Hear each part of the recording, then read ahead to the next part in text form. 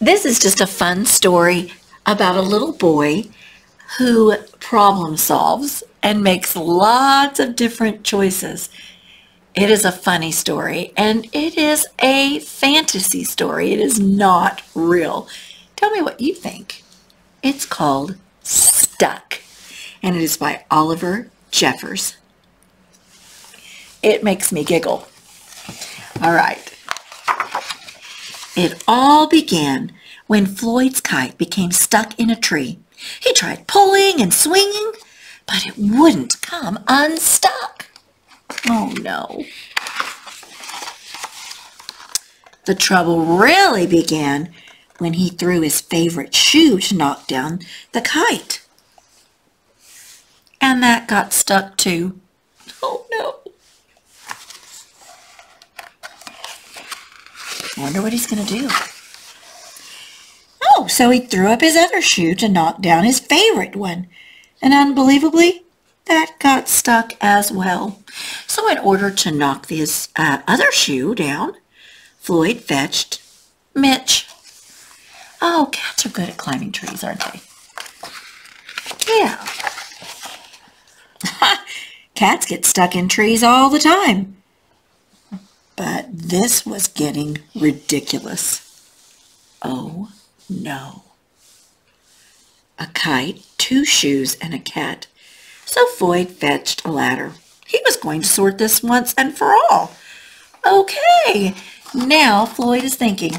Don't you think so? This will end. And up he threw it. I'm sure you can guess what happened. Oh no! What's he gonna do now? The ladder was borrowed from a neighbor and would definitely need to be put back before anyone noticed. And in order to do so, Floyd flung a bucket of paint at it. And wouldn't you know it, the bucket of paint got stuck. Then Floyd tried. Oh my goodness.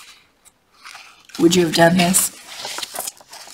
A duck to knock down the bucket of paint, a chair to knock down the duck, his friend's bicycle to knock down the chair, the kitchen sink to knock down his friend's bicycle, Floyd's front door to knock down the kitchen sink. He took his front door off of his house.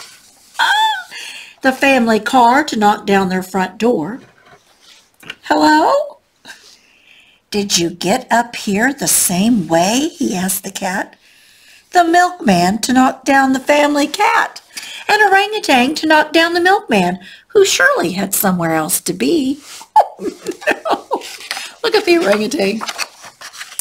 A small boat to knock down the orangutan, a big boat to knock down the small boat, a rhinoceros to knock down the big boat, a long-distance truck to knock down the rhinoceros, the house across the street to knock down the long-distance truck.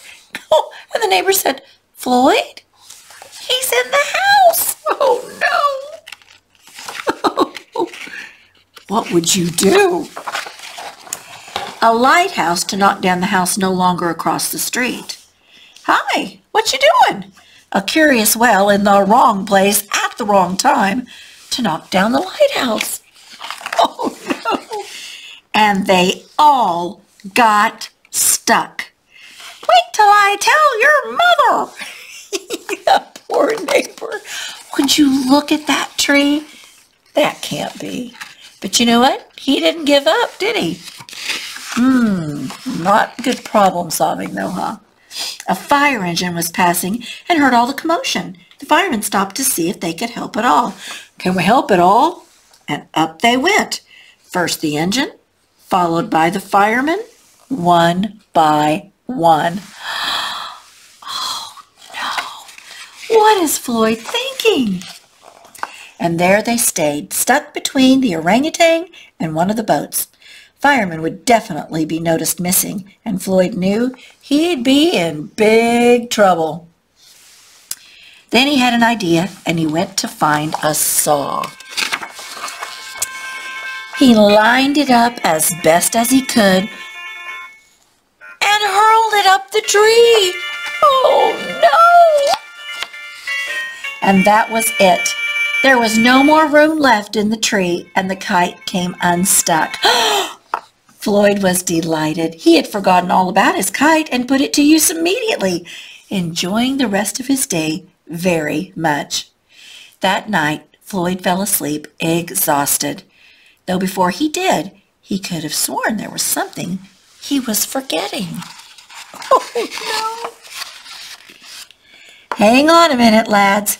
I've got a great idea, the fireman says, who's still stuck in the tree.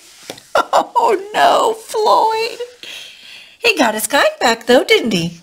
But look what he forgot. Oh, my goodness. What was your favorite part of that book? It really made me laugh.